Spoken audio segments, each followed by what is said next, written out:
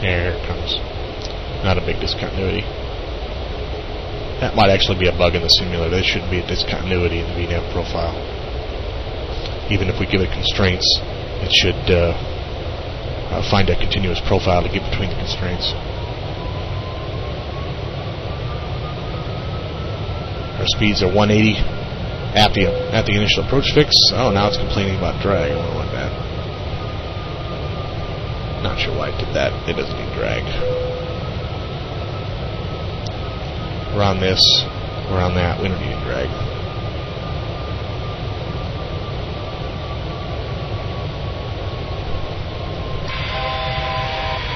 Okay, there's the horn indicating that we are coming up on our setting of 3500. Now, of course, it's going to level out at 4000. Should go into hold mode here.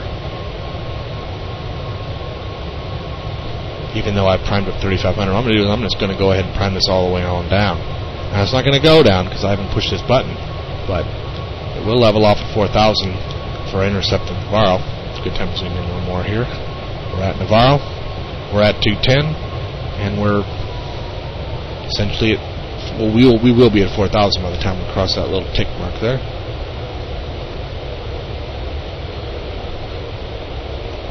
So we crossed at 210. It's a maximum. We crossed at 4000. Maybe take a few inches. Now we're coming up on our Flex 5 retract speed, so go ahead and drop this back down. See what he wants to know. Drag required. Don't understand why it's doing that, frankly. As we're lining up now, you'll notice we're coming up with a localizer, and we are going to intercept the glide slope from a little bit below, perfectly normal. So I will go ahead and drop the gear, and we're in final approach. The other thing I want to do is I want to prime set this on marker and activate it so that it will actually hear the marker beacons as we're crossing.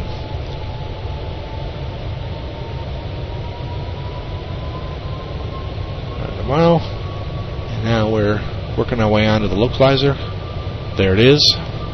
So now is a good time to put it on loc lock.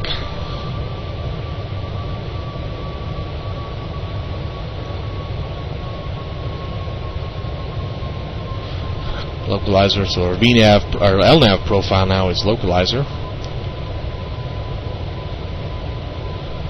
We're holding a VNAV profile. We haven't actually armed the glide slope hold yet, but we will.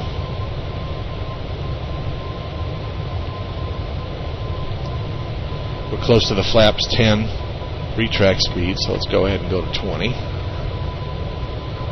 172, is that what we want? That's about where it should be. We hit the midpoint. See, it's dropping it down a little bit at a time there, so.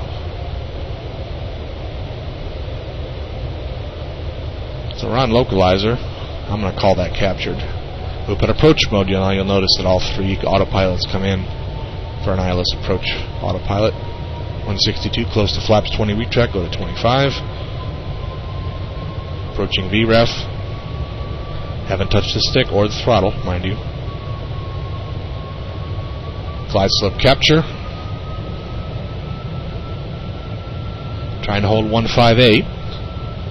Hold at 155 at this first little play. There's the fix. Next stop, runway, 158.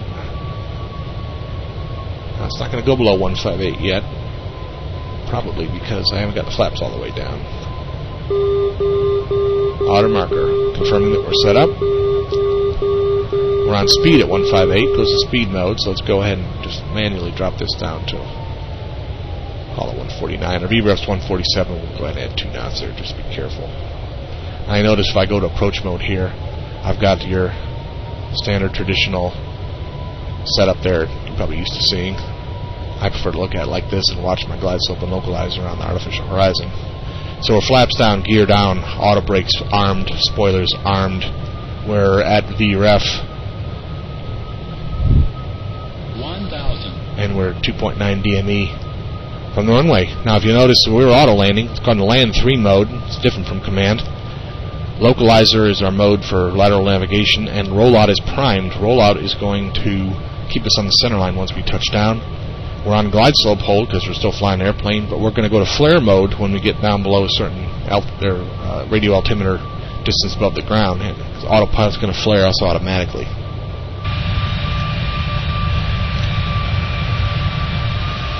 Good looking landing configuration. 500. Approaching minimums. Hear that approaching minimums? 400. Minimums. And there's the minimums at 400. 300. A bit academic on a nice beautiful day like this, but 200. middle marker.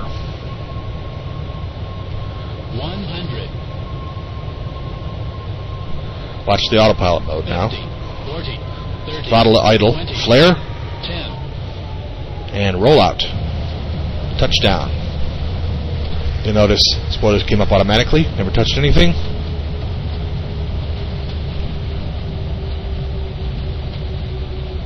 And we're braking.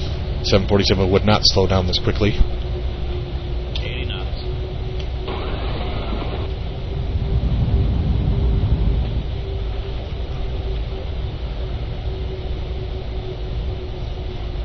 And at 80 knots, I'll take control.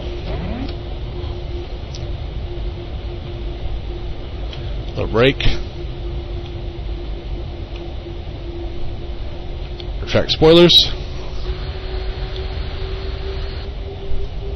And flaps.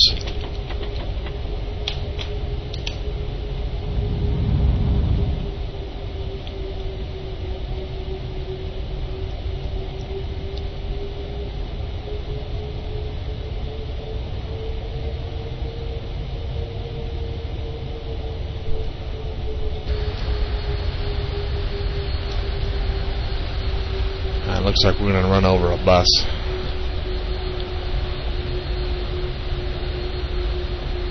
Yeah, playing chicken with a crew van here. So much for Flight Simulator's artificial intelligence. I don't know. Maybe that's a police van and we've got a drug dealer on board they want to arrest. In any case, I'm going to shut down here. Overhead panel. Start the APU. Lights off.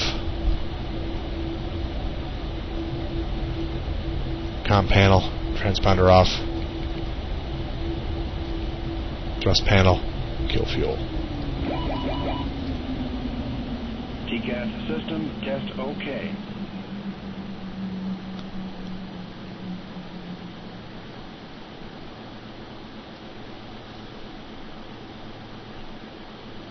Once the APU comes up,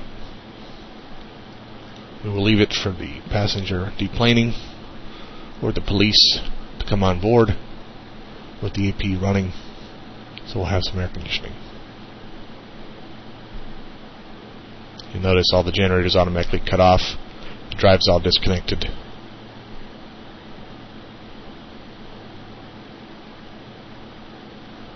Power available. On and air.